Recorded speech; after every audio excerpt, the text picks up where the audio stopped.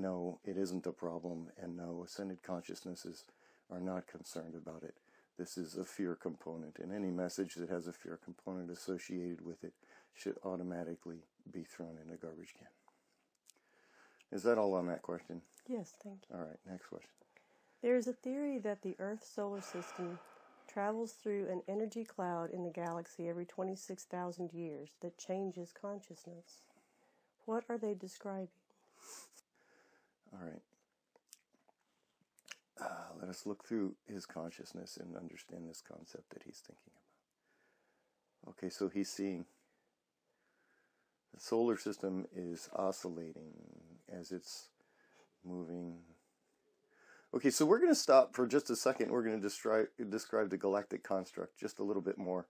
He's got a really good concept of it in the book, and we like that. That's really good.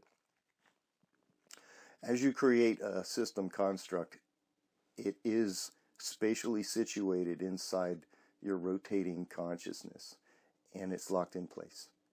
And this is the matter, the gravity and the rotational spins and all of the other scientifically explainable phenomena that you observe. This is all the same in every galaxy everywhere. All of these physics, all of this that you observe are all the same. It's always going to be the same because these are the rules that can't be changed. Other rules can be changed by the galactic consciousness, but these rules are foundational. This is just the basis of everything. It's how it all operates.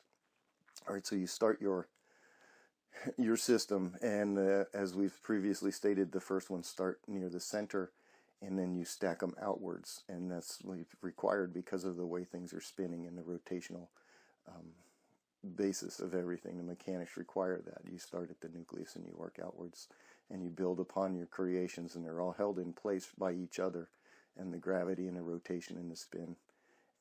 Todd's watching it now. He's watching one being created inside a galactic consciousness because he is a portion of a galactic consciousness, so he can see it.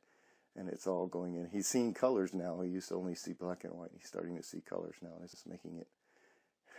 And it's like that Dormammu thing in the Doctor Strange is what he's looking at. Okay, so anyway, the sphere is set, all right, and it rotates around the center of this supermassive black hole in an equatorial.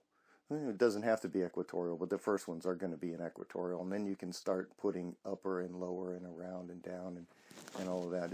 As you see in the Milky Way galaxy, your spiral arms, they all extend in an equatorial line from the center, with some undulations, but for the most part, it's pretty much straight, and it comes out and it looks like this little arm that's spinning around.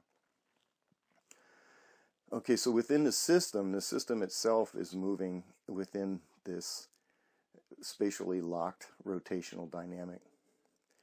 And this is what Todd is seeing in his head, that the scientists, or the pseudoscientists as you call them, are saying that the Earth is moving in this rotational geometry as it's spinning through its galactic construct. And there's additional energy in one portion as there is from another portion.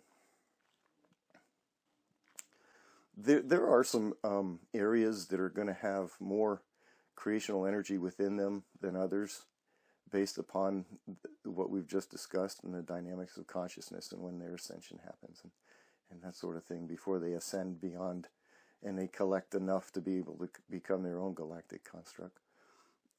As far as the Earth hitting them every 26,000 years, that's conjecture. It's hypotheses that have been put together, looking at rotation, looking at the cycles of the planet, the ascension cycles that happen, and then they're trying to apply energies to them and that sort of thing, because they can see the energy pockets that are out there in the galaxy.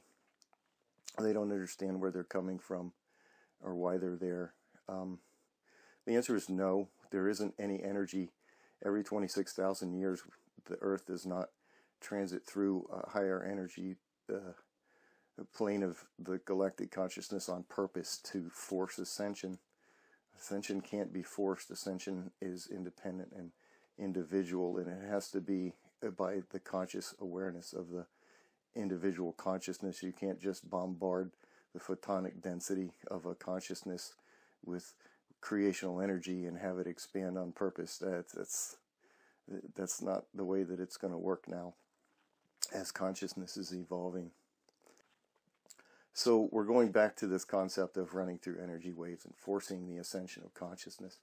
And in this discussion, we're telling you that that's not going to happen. The forcing of the ascension of consciousness is not going to happen, because that's basically cheating. And we're not cheating the games, because we'd be cheating you out of your experience and your individual wavelength of experience.